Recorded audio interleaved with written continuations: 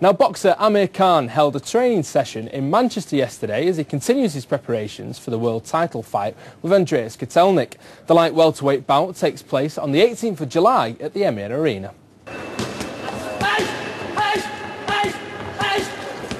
Normally we do like a 2 to 3 hours training session, but we crammed it all in like in 45 minutes. And just to give people a quick chance to see me fight and train, spar, do the pad work, sit-ups and little things that I have to do when I'm training. So it just gives them a little eye-opener.